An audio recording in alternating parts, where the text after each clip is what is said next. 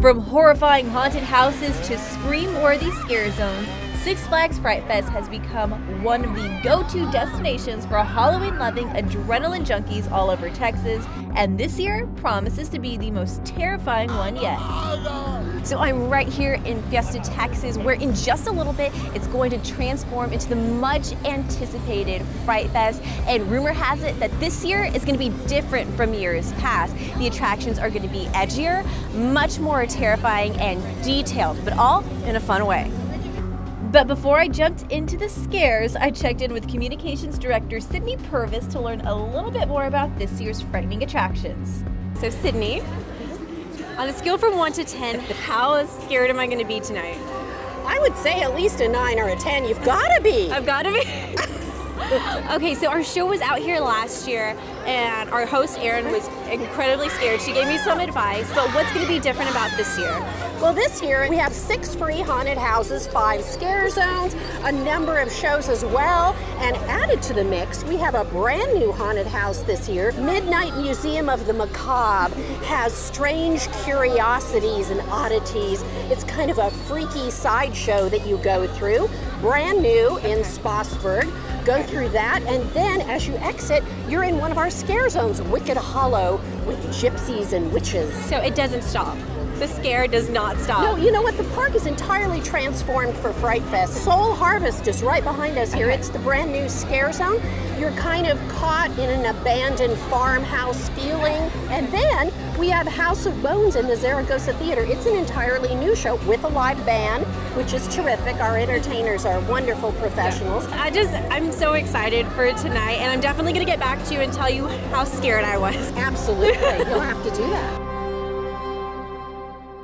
So I decided to check out the Midnight Museum of the Macabre before it got too dark, and trust me, you've never experienced a museum quite like this. It features a variety of disturbing remnants from past sideshows, gruesome exhibits with the goal to add a few new oddities to the fiendish collection.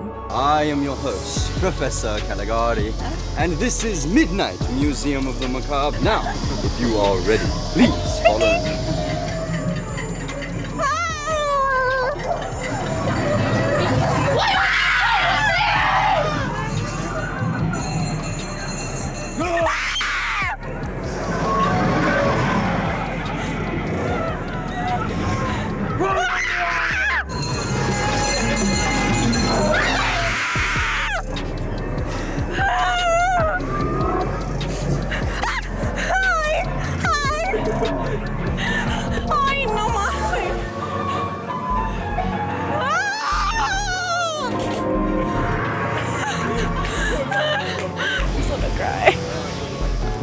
That was great. Next, we took a walk down the park to Soul Harvest, one of the newest and most spine-tingling scare zones, and we were just in time for The Awakening. Okay, so that siren that's going off, it goes off every night at 7 p.m. and it means they're releasing the monsters into the park. So yeah, things are about to get pretty intense around here.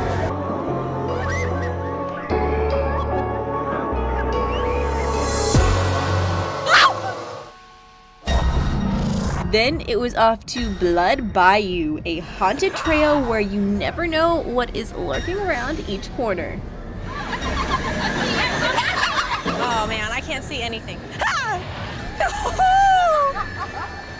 Hey! You lost. Yes, I think I am. I don't know what's gonna happen. And that, ladies and gentlemen, is the Blood Bayou. Alright y'all, so I've been to a few scare zones, a couple of haunted houses now, but I'm actually really terrified of this one because I don't like clowns, and that's all that this is. Clowns. Welcome to Circus Berserkus, a terrifying display of demented clowns, sinister freaks, and horrifying creatures tormenting any living soul who dare wander through, including myself. Okay, so apparently I'm going to put these 3D glasses on, super stylish. I'm going to flash light to see what I want to see, scare myself, I don't know, I'm nervous.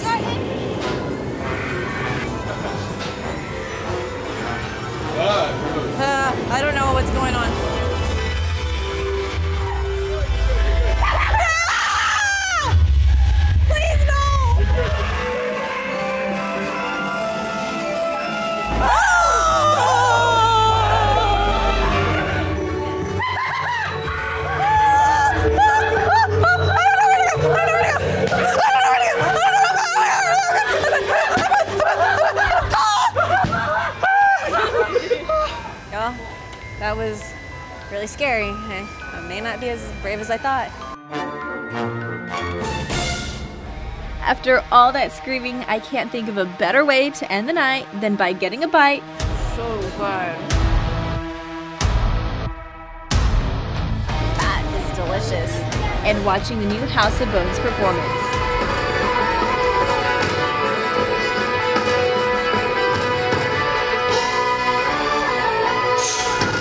Ladies and gents, this is the moment you've waited for. Okay, so now that my heart rate is back down to normal, I'm going to head home and take a little bit of a breather, but believe me, I cannot wait to come back next year to see what other terrifying attractions they've added. Thank you so much to Six Flags. They truly terrified me and scared me, but all in a fun way. Ready for a spook-tacular time in San Antonio? Just visit the link below to learn more.